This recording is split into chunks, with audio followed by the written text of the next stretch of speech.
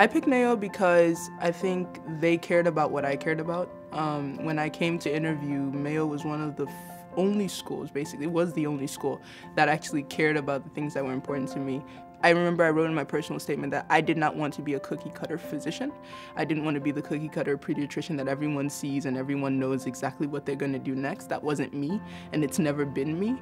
And here, I can be the kind of physician that I want to be, and I have that chance. And I'm allowed to differentiate, if you will.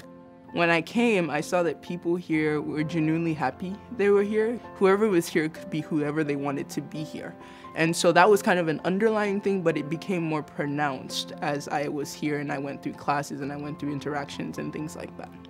One aspect of that I really enjoyed was one day I got to interview the patient myself and ask questions about, the issue at hand and what I wanted to know. And it was so much fun being a real person with a patient. It was weird. It actually came so natural. I was kind of shocked.